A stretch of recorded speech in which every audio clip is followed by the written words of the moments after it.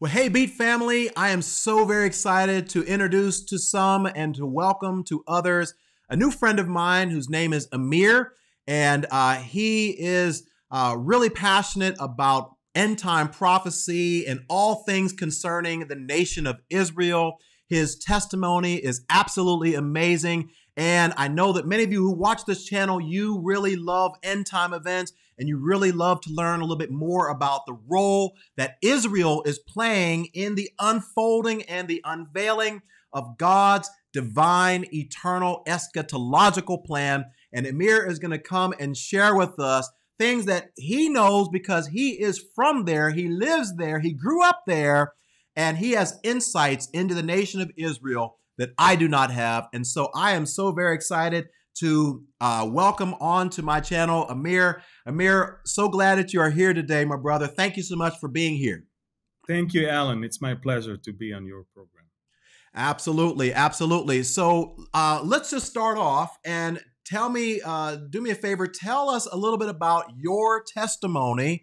How did you come to Christ? You have a very interesting testimony as it relates to how you actually became a believer.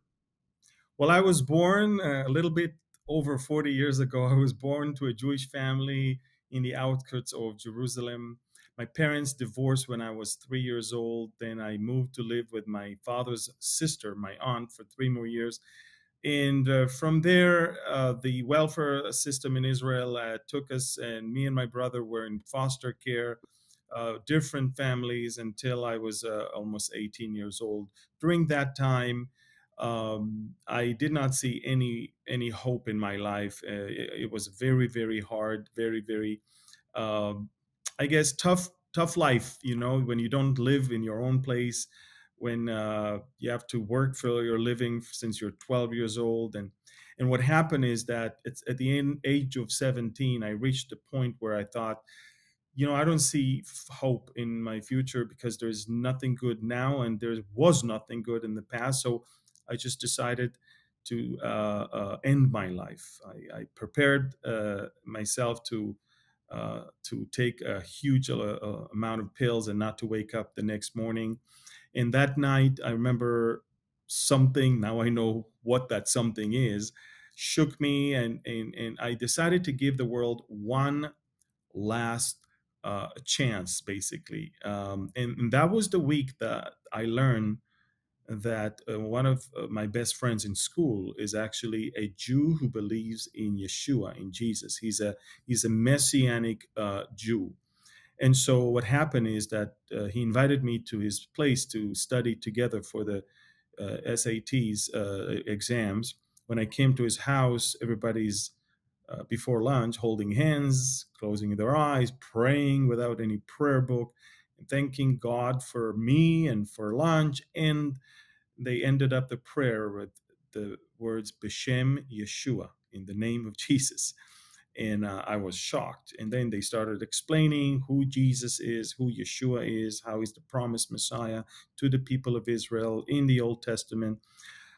I didn't understand much then, but then I prayed. Somebody told me, why don't you pray and ask God? And I prayed that God will show me who Yeshua is. And that happened a few weeks later. And then and the day after I prayed, I went to work before school and I opened a newspaper because I put together the morning parts of the newspaper, and I saw a big advertisement for the movie Jesus, the Jesus film of Campus Crusade that was showing in Jerusalem's movie theater, and that was 1990. And I was shocked. I mean, I just prayed last night to ask God to show me who Jesus is, and the next morning I get an answer. So I went to see the movie. I don't know if you've seen it, but it's all about fulfilling the prophecies of the Old Testament on the screen, and you see the whole Gospel of Luke there. And it was amazing. And at the very end, they give you a chance to receive Jesus to your heart. By the way, the Israeli authorities, once they understood what this movie is all about, they removed it a day after. So it wasn't anymore in a regular movie theater in Israel. So it was, what a coincidence. Wow, what an amazing timing. So I accepted the Lord that night. I came back home and I told everyone about it. Weeks later, a few weeks later, my foster family kicked me out because of they thought it's going to pass, but they just saw that it's getting stronger and stronger. I'm definitely not going to leave that newfound faith behind me. And then I moved from place to place, and then eventually got baptized, joined the Israeli military, and the rest is history. But again, this was I reached the lowest point in my life. I looked up, and the Lord was there to reach out and to not only grant me life now, but through my decision to trust in the Lord, I was also granted eternal life, and that is the most important thing. Wow, wow. What a blessing that testimony is, guys. And that's just an example of how the Lord is so awesome and he's so sovereign that he doesn't need a church. He doesn't need an evangelist. He doesn't need some sort of televangelist or a prophet or anyone. If he wants to save you, he can get his message of love and grace and mercy and forgiveness to us in any way, shape, or form. So thank you so much for sharing that. So let's jump into the content that I think many of my viewers are interested in. Let's get in here and let's have a good time discussing a topic that you and I are very, very similarly interested in, with regards to is Bible prophecy. All right, so we're just going to jump in. All right, so can you help us understand, because you have spent to my knowledge, your entire life living in Israel, and you grew up there, and unlike myself, who I'm trying to learn a little bit more about the role that Israel plays in the unveiling of the end times. But because this is your upbringing, can you just tell us, and I want to give you free reign to spend as much time as you want on this, but can you help us non-Israeli people understand what role will Israel play in the end time events? And what are some signs that we need to be looking for, or very well may already be going on right now, that we can point to see the unveiling of God's divine plan?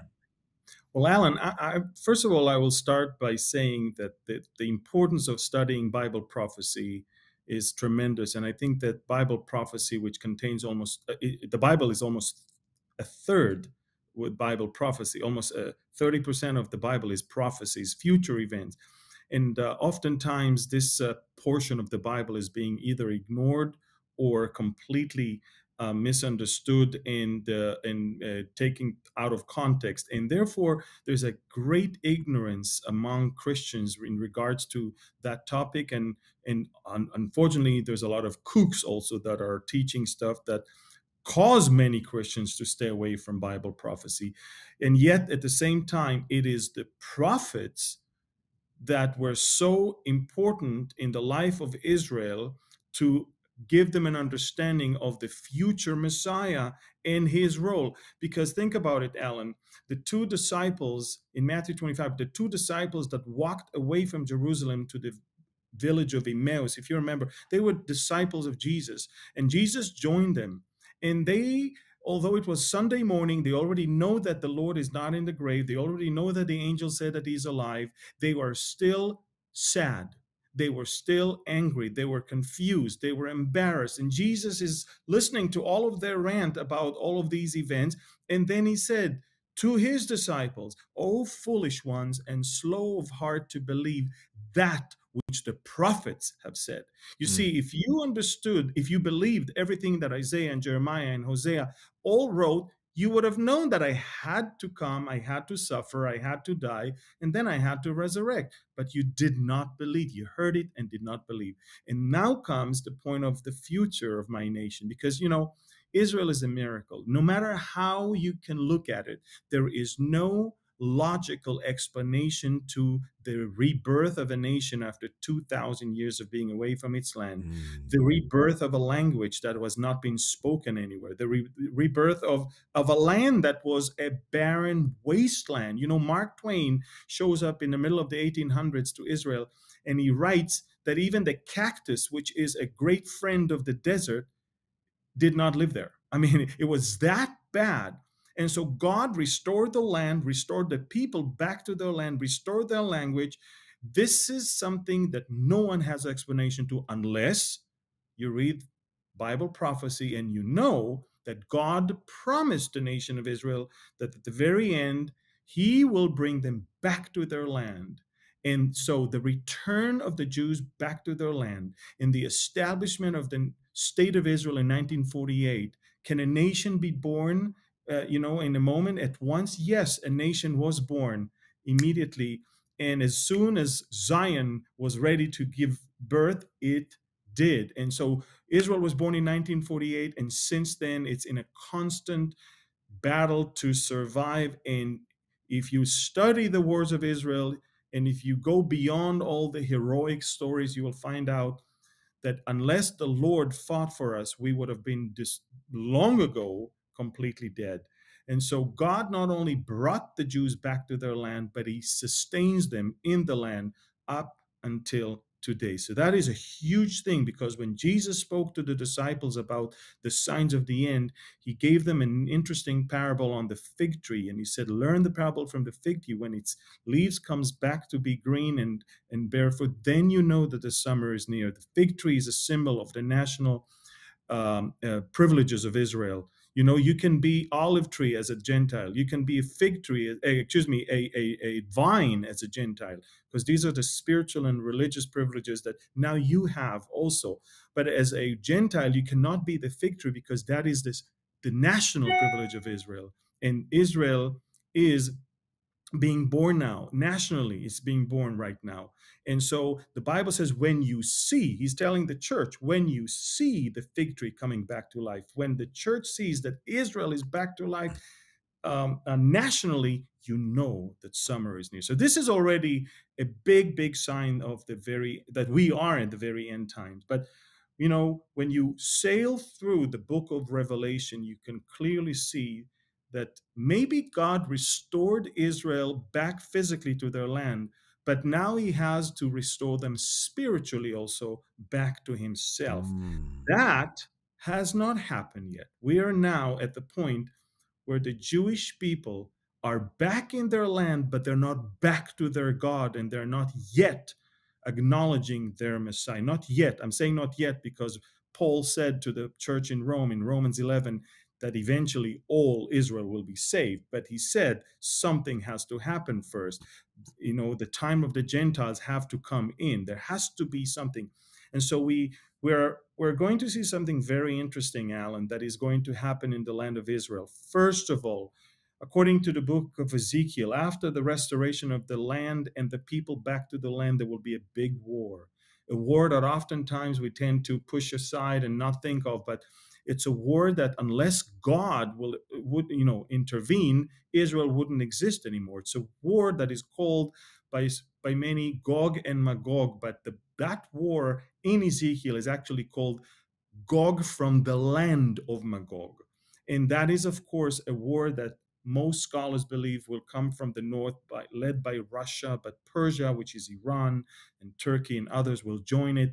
And the Bible doesn't say that the generals of the Israeli army are going to defeat the enemy. The Bible doesn't say that the Israeli secret service will defeat the enemy.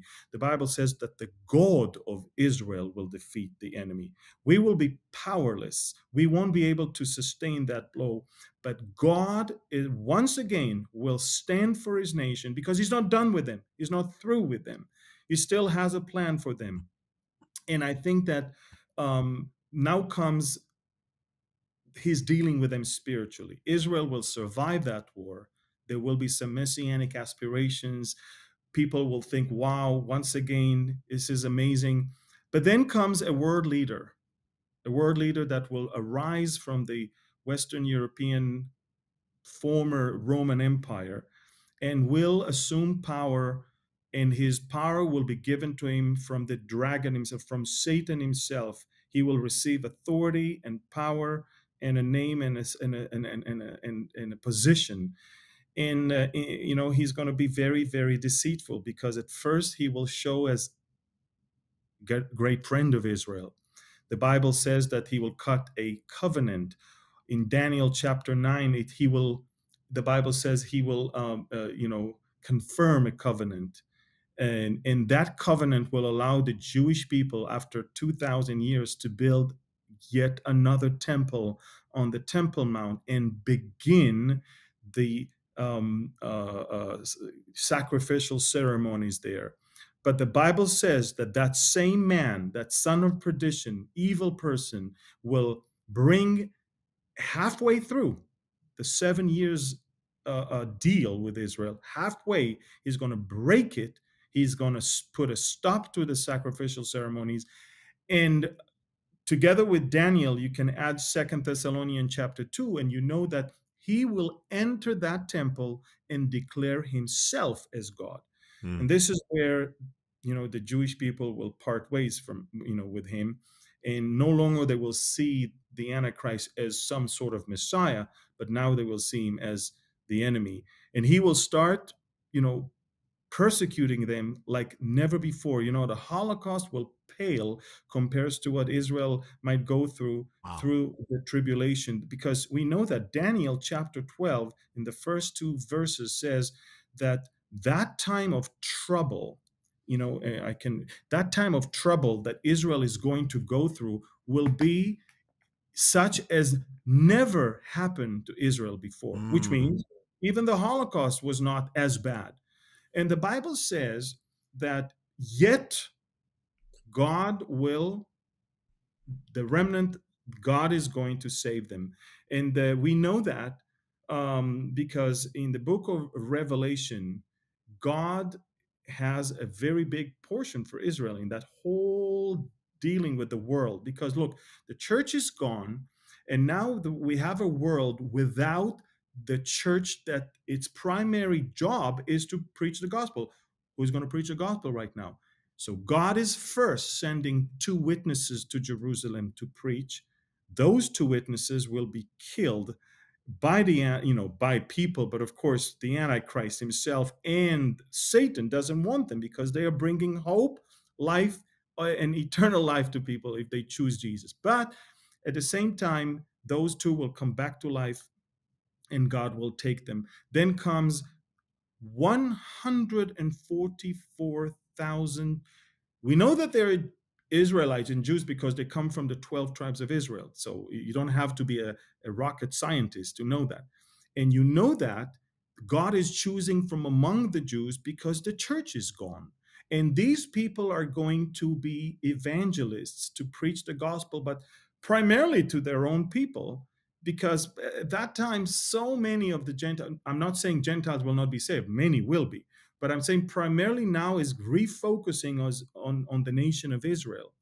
And we know that eventually we know that God is going to prepare a place for the Jewish people that will accept Christ in the desert. The Bible says in Revelation chapter 12, that nation that gave birth to the Messiah, that woman, God will prepare a place for her for a period of 1260 days. This is the latter part of the tribulation, the 3.5 years where Israel, the remnant of Israel, will be kept there. God will sustain them. And eventually, once Jesus comes back, as Zechariah 12 says, they will look at him whom they pierced, and they will cry and repent.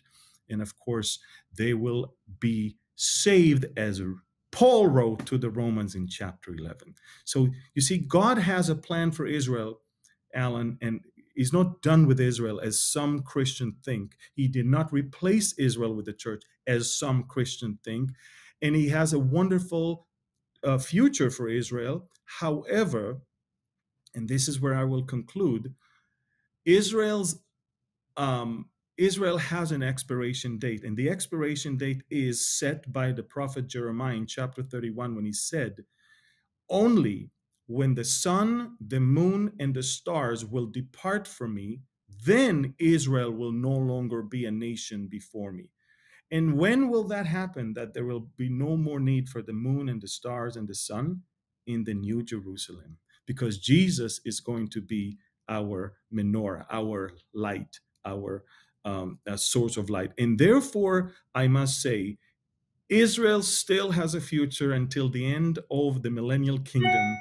And then when God will make new heavens, new earth, and the new Jerusalem will come down, then the only people that will ever have, the only identity you need There's no more Israel or not Israel. It's my name is written in the Lamb's book of life. Only those whose name is written in the Lamb's book of life will reside in that city. Hmm. So we have a very amazing, full of event future for Israel. And we have a very good end, but a very painful process to get there to that end. And I want to urge people to not think that God is done with Israel, through with Israel, or replaced them. Share the gospel with them and spare them, at least some of them, from the horrific future tribulation that is going to befall upon them, that is known in the scriptures as Jacob's trouble, the trouble of Jacob of Israel, and also in Daniel, it's also known as a time of trouble, such as not been seen since they were a nation. So this is, in a nutshell, the future of Israel. And I'm amazed to see how, with all the wars and the rumors of wars that we see all around us, God is still on the move. You know, throughout the Ukraine war, more Jews started coming back from Ukraine and Russia than ever before in the last 12 years. So Hmm. you see, man is doing their shenanigans of wars. God is doing his thing of bringing the Jews back to their land. Wow. Wow. Yeah, that is awesome. Thank you so much for that. For my listeners and viewers who are wondering, hey, well, I don't see a whole lot of stuff going on with Israel. How is God going to fulfill some of these covenants that he promised in the Old Testament? And guys, that's one of the things, right? So we know that God is not a God that he should lie, right? The Bible says that. And so therefore, any promises that God made to the nation of Israel that have been unfulfilled, we know that there has to be a time in the future where God is going to actually be able to fulfill those covenants that he made to the nation of Israel, and that's going to be a great time. Now, for people out there who might be loving to kind of look at modern day things, right? Things that are going on in the world right now, are there any, and you may or may not have an answer to this, but is there anything that you can think of that maybe, let's say, that's gone on over the last 5 years or so that we can point to that says, oh yeah, that happened over at Israel, and so that seems to be moving the end time event calendar forward? Or okay, wow, when this thing happened over here, that was also a fulfillment of prophecy. And then you also mentioned the idea of the temple being rebuilt. Tell us a little bit about what's there right now on the Temple Mount, and how is that going to happen? And just talk to us a little bit about that. Yeah. So first of all, we have to understand, the last few years, definitely we saw amazing things. And our political stand has nothing to do with it, because, God is the one who raises, and God is the one who is taking down leaders, and he will eventually do his will. Okay. And so we know that, about in the last 5 years or so, there was a great move in the Middle East. I'm not talking about anywhere else around the world. I'm focusing on the Middle East. Two things happened. One, Jerusalem was recognized as capital of Israel, not just by the Jews themselves, but also by the number one superpower of the world. Thus, the American embassy moved to Jerusalem. We know that happened. But also something very interesting happened, Alan. Alan, for the last, I don't know, 60, 70, almost 80 years, the Arab countries around us refrain from having peace with Israel without first having us solving or resolving the whole issue we have with the Palestinians. So we do have peace with Jordan, and do have peace with Egypt, but the rest of the Arab world tried to stay away from us, because they said, first solve the Palestinian issue, then we'll have peace with you. Then something else happened, what called the Abraham Accords. Something else happened that moved the wheel towards something completely different. Now we have, it's the peace with the Arab countries around us that's supposed to lead us to the peace with the Palestinians, which I personally don't believe will happen. But what I want to say is that biblically, Alan, in the book of Ezekiel, in the same chapter that describes the war that is coming against Israel, something very interesting is written there. It says that Sheba and Dedan will protest the attack on Israel. Sheba and Dedan is the area of the Saudi Peninsula and the Gulf countries over there. That's the historical part of that part of the land. How come that part is protesting a war against the Jews that's supposed to be their enemies? Well, it's because throughout the process of the last couple of years, they became friends and allies of Israel right now. We have peace with Bahrain, we have peace with the UAE, we have very, very warm relations with, even with the Saudis to this day. And we began having peace also with Sudan and Morocco right now. That's something that the armament of and the shenanigans of the Ayatollahs escalated basically because, or accelerated because they're afraid of Iran more than they are loving Israel. And they thought, the enemy of my enemy is my friend. So they are now befriending Israel in order for us to help them to protect themselves from Iran. So we see something very interesting happening. We see that the Ezekiel description of the Middle East is coming to pass before our very eyes. Mm. We see the Iranian involvement in Syria, the Russian involvement in Syria. We see that the Turks are not yet decided where they want, against us or with us, but eventually, once that plays, for their interest, they'll come against us, of course. My point is this.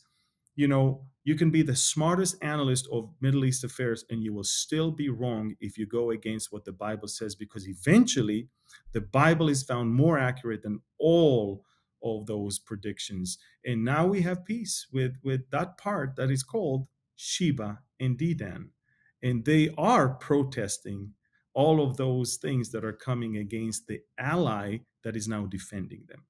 It's very interesting to see that. So we have the Jerusalem issue. We have the Abraham Accords issue. But now comes also the part that Israel, as of last year, chose a government of change, which is a very weak government leaning on the Muslim Brotherhood, which is the only government in the entire Middle East that is leaning on such a movement that is outlawed by most Arab countries also. And now, because we're perceived weak, we see a growing intention of our enemies to come up against us. And they're bolder, they're stronger than ever, and they are not afraid of us anymore. That's what I can say.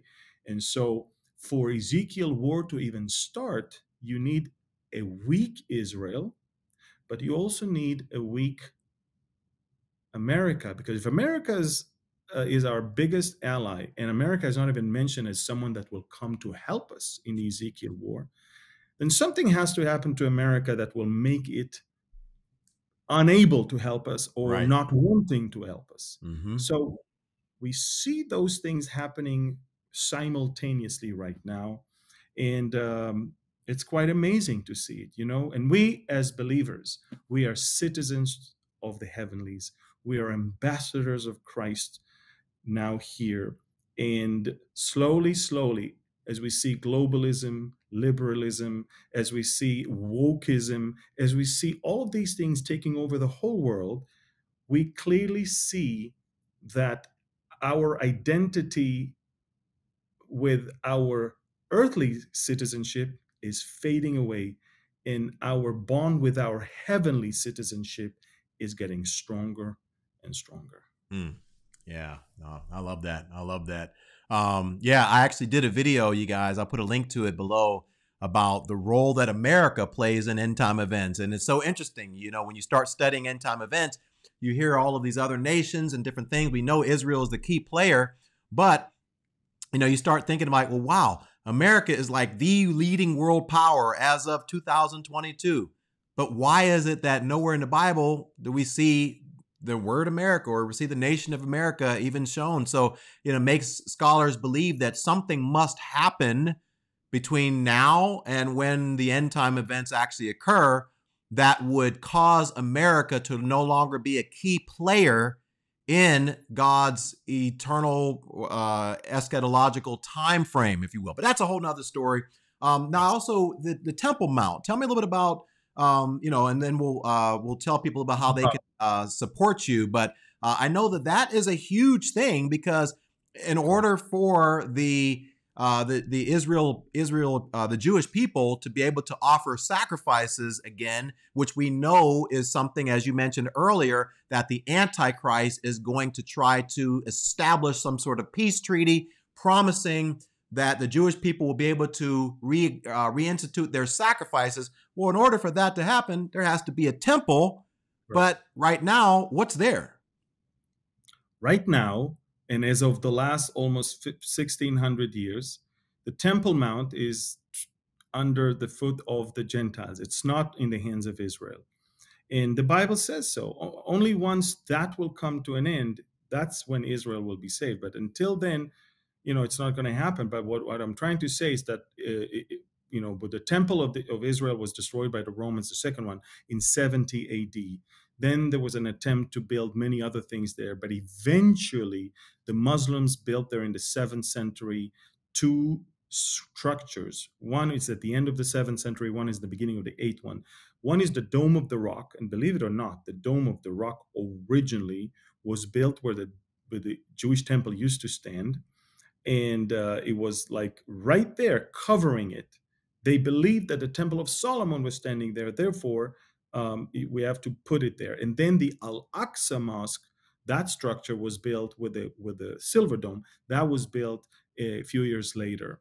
And those two structures have been standing there since that time. Later on, the Crusaders turned them into churches for a short time, and then Muslim came back and turned them back to Islamic places.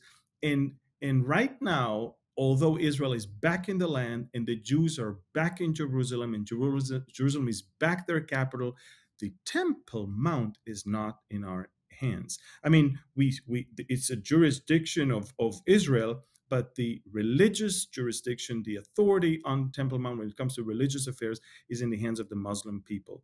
And every time they want to incite their people, the only thing they need to say, and they've been doing that, is the Jews are about to take over the temple. The Jews are about to destroy the Al-Aqsa Mosque. The Jews are about to destroy the Dome of the Rock. And Alan, you will see, by the time you're going to air this show, there will be more riots based on that same lie, and that is going to feed itself to more violence and more things. But eventually, there's going to be that war that we talked about in Ezekiel, that will probably bring an end to radical Islam and the search for some global religion that will give us better hope, better future, better security. This is the one world religion that will offer people, I wouldn't say salvation, but hope through good works, good deeds, good feels. It's all about man and not about God. Christ is going to be out of the whole picture there for them. And then, of course,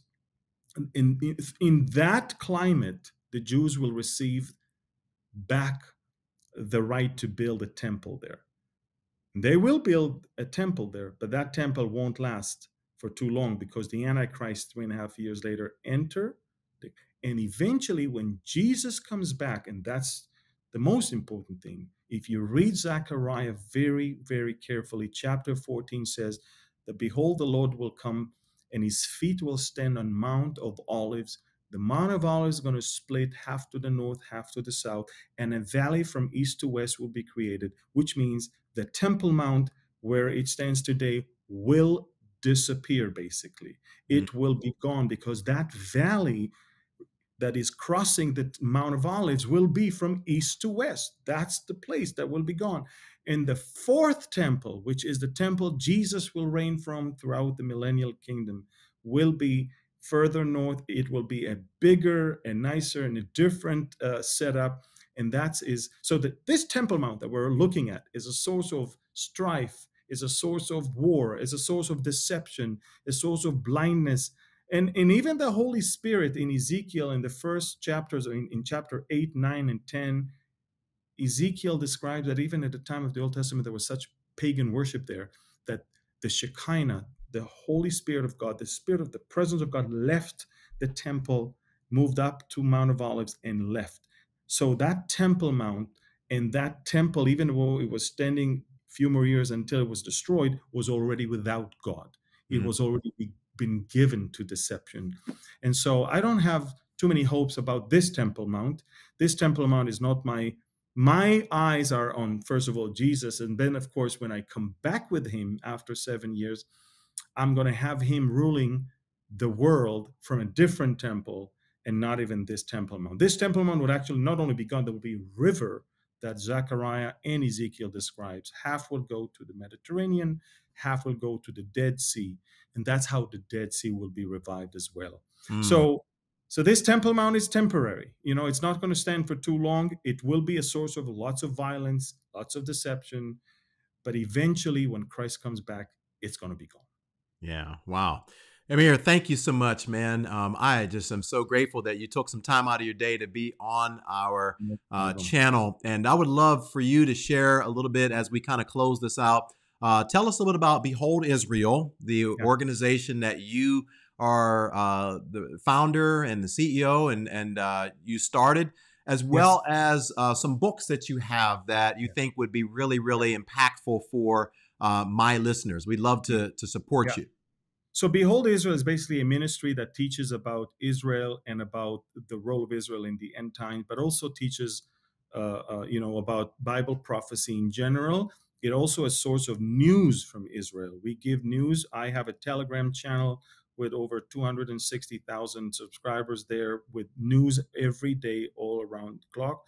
And because so many biased sources today. And again, we travel and teach in conferences. We bring tours to Israel to teach them in the land, and we also have ministry online. And I write books. The latest book is Revealing Revelation, and it's already a bestseller on Wall Street Journal, USA Today, Publishers Weekly. And this book is a journey through the 22 chapters of Revelation. I Mm. also write for the non-Christians. I write novels such as Operation Yoktan, and it's thrillers basically. And now we have a sequel that will come in a few months. And that is a subtle way to bring the gospel to non-believers who love thrillers and fiction and would never, approach Christian bookstores. So that's another way for us to approach people with the gospel. We love the Lord. We want to see the church coming back to understanding its role, to understanding the role of Israel, and we're looking forward to our rapture that will soon come. That is awesome, Amir. Thank you so much. And guys, by the way, Amir did not mention this, but they also have a YouTube channel with over 600,000 subscribers as of the time of the recording of this video. And so if you are really interested in, end time events and Israel and all the different things that we talked about today, Bible prophecy, I highly encourage you to go and subscribe to the Behold Israel YouTube channel. I'm going to put a link to that, as well as a link to their website, as well as a link to all their social media, as well as a link to all of the books that Amir mentioned so that you can support him. Listen, we need your support, guys. This is what we do. This is how we're able to make it. And so we would appreciate if you all would take just some time to go to Amazon and or go to the links and just simply order a couple of books. All right. And just doing that small thing can be a blessing to their organization. And so, Amir, thank you so much. And by the way, I'm going to be going to Israel for the first time in my life, taking a group of 40 people this November 10th through the 20th, wow, right, of 2022. And depending upon when this video comes out, we may or may not have any spots available for you to be able to join me on a 10-day pilgrimage to the Holy Land. We'll probably be all filled up by the time this video comes out. But man, if you're there, and man, I would, maybe it would be great just to shake your hand and get to know you. But obviously, I know we're going to be on the move, and you lead a busy life as well. But we're going to keep in touch, and might be able to get connected. I would love to see you. Yes, I would love that. We're definitely going to be there for 10 days, 10 days, November 10th through the 20th. And so we'll be in touch. And for all of you watching, thank you so much. Any final words you want to share with us, Amir? I want to share with everyone that, the world is not going to the right direction yet. It's going to the prophesied direction. God is in full control. I want to urge people not to play with their destiny and their future, to give their life to the Lord, to follow, not to trust governments and horses and chariots and parliaments and military forces. First and foremost, trust the Lord and his word. Obey, authorities, yes, but I'm just saying the trust that we have, the peace that we will get, the hope that we have is not in anything of this world. It's in the Lord. And so, the more you can, please exercise your role of an ambassador for Christ to implore people to be reconciled to him. And of course, that's the battle, and that's this is what you need to do, and not fight for other things that are less important and they're not eternal.